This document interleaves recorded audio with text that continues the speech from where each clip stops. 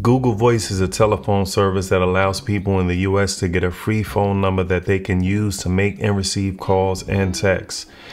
This phone number has to be tied to a cell phone or a landline that you already have, but that's an easy process that I'll show you how to do now.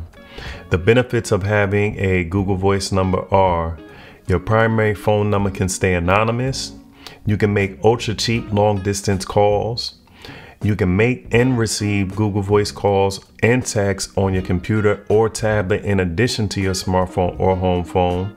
You can transfer your old phone number to your Google Voice account just like you can with other phone providers.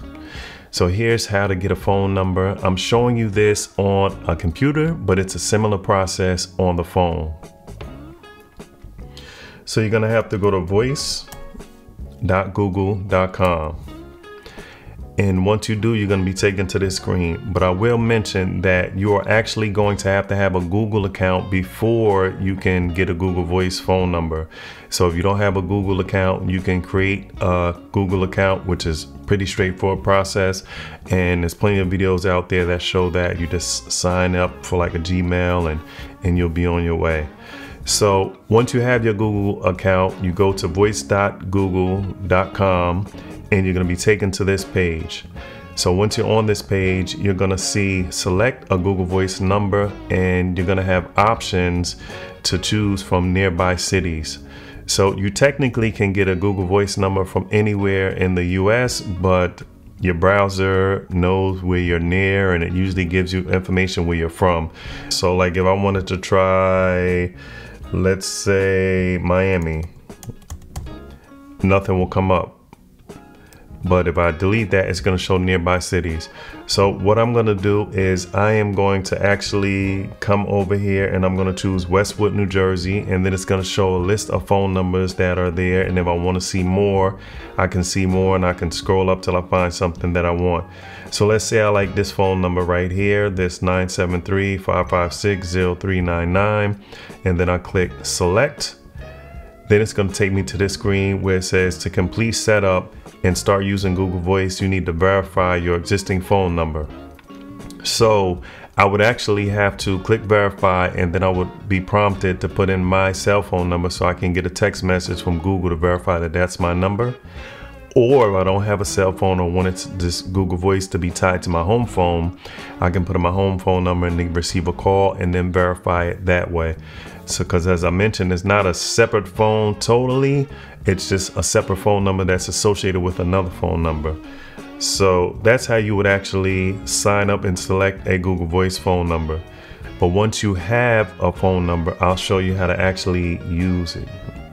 So once again, I am going to go to voice.google.com, but I'm coming here on a Google account that I actually already have a Google Voice phone number set up for.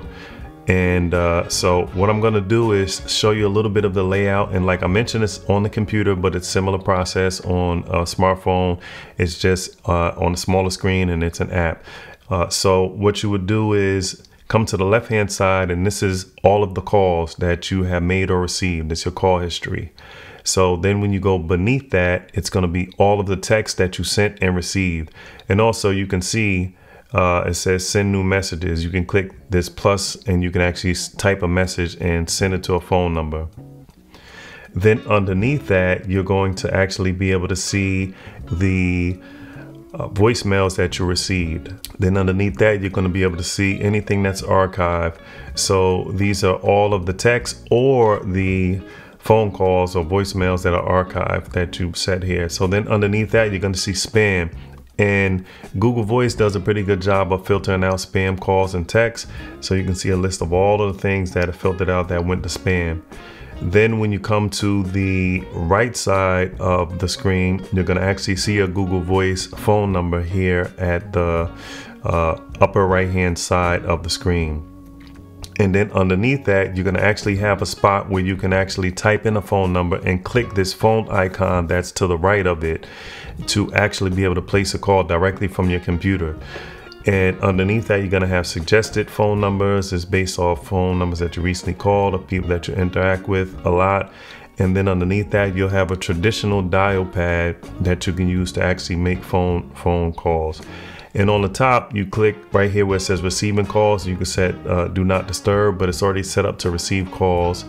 And then you can click this headphone icon and you can change your settings. So you can pick what speakers will ring, what microphone you use. Then if you have a question, you come over to help. And what I want to show you is in the settings. Now, it shows you the account on the settings page, which is your phone number, and you can actually delete it or do other functions with it. It shows you devices that are associated with your account, and then linked phone numbers that you have. And you can only link one phone number to a Google Voice phone number at a time. So let's say if you have a friend that has their Google Voice number, and let's say they want your phone to ring when that Google Voice phone number gets called, if it's already linked to your own cell phone or home phone, you can't link another Google Voice number to it. I just wanted to mention that to you. So then underneath that, you have messages, and this is where you actually set up your voicemail. So if you scroll down, you can actually set up a personal greeting, and people can hear your greeting, or you can set up like a general default greeting where it'll say this is your phone number, or this is the Google Voice phone number of so and so, and do that.